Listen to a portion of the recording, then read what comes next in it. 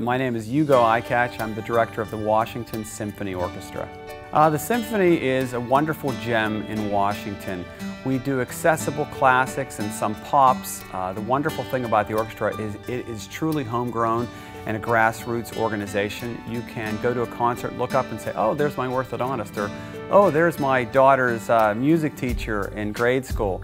That's what's wonderful about it. We do great music and we use local people to do it. And we moved down here because it is wonderful. There are so many people that are so giving, and the orchestra is no different. All those people that donate their time, from the board members to people that help set up to all the musicians volunteering their time.